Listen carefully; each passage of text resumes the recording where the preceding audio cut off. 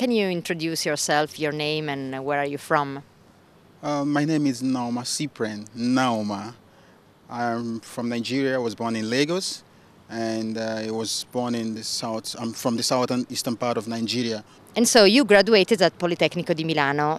Which study program were you enrolled in? I enrolled in environmental engineering, and that's the course I graduated from in 2010.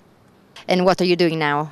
I work with the section of technical engineering and construction as a member of the commercial team for the development of projects, section for projects, and also to carry out proposals and look for possibility for business of the company around the world.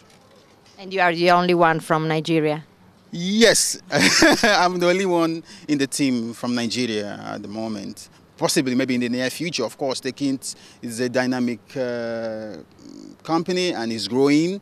And of course, I know by the time they have a more consolidated structure in Nigeria, that would be, of course, they already have an office in Nigeria where so many Nigerians are employed working.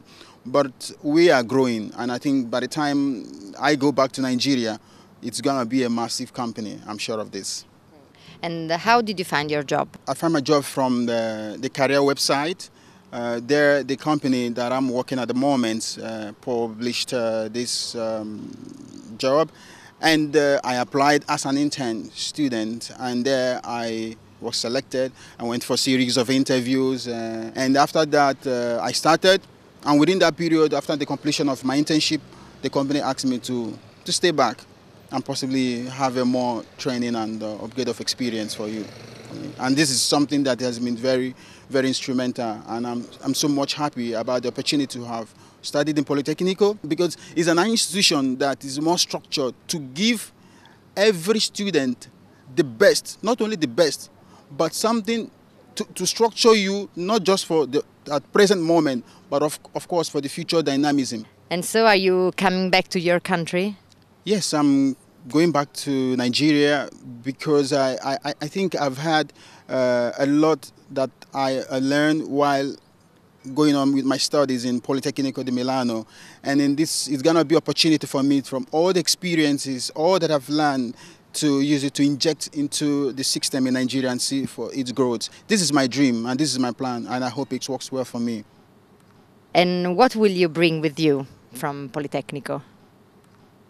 Politecnico is an institution that I usually tell people it's a BMM, is the best mind builders, and this is what I have acquired, because Politecnico gave me something that it's more than what I expected, and this is about bringing in integrity, and also bringing in the state-of-the-art technology that spans around every sector of less, particularly in environmental engineering. And this is what I'm taking more than 100% to Nigeria.